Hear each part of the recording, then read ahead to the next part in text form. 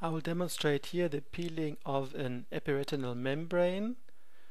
I use the 3-port trocar system of Dork with valves, a 3-step system to insert the trocar cannulas. The advantage of the valves is a closed system. One does not need a chandelier light in this kind of operations.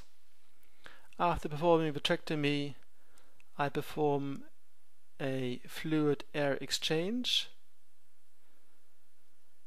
The light in the left hand, you see the light pipe, in the right hand the fluid needle, which is placed above the optic disc.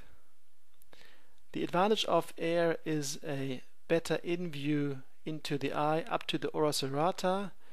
The disadvantage is that the view gets worse, which can be improved by moving the biome up.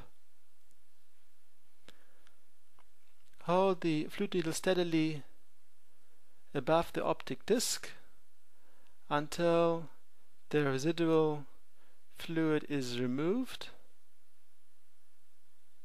Here a few bubbles. The next step will be to drop a few drops of dye, in this case trypan blue, into the eye. For example, membrane blue or mono blue. Wait a few seconds.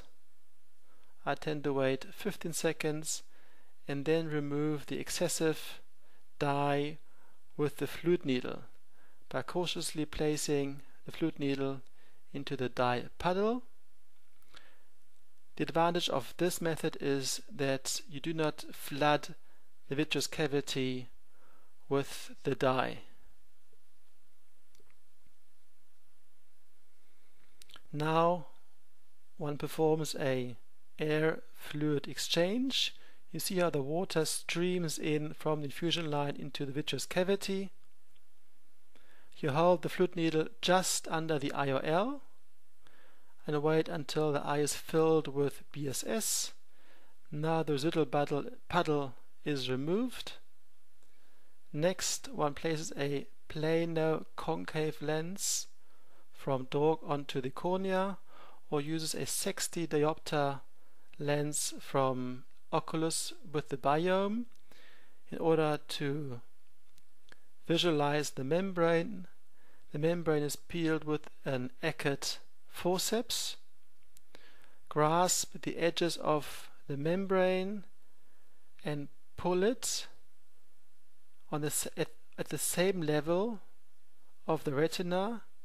Always watch where the forceps is moving. Don't look at the membrane, look at the forceps in order not to jam the forceps into the retina. Thank you very much.